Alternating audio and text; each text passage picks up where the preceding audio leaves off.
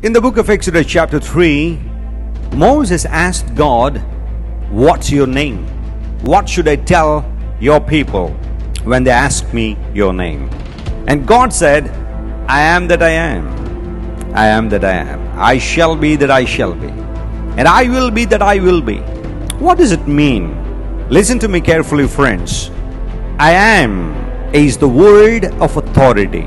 God spoke to Moses in fullness of his authority, and he says he is the God who can sanctify us, and he says he is the Lord who can heal us, and he says he is the Lord who can comfort us, and he is the Lord who provides us eternal life, and he is the one who provides each and everything that we need to glorify his name.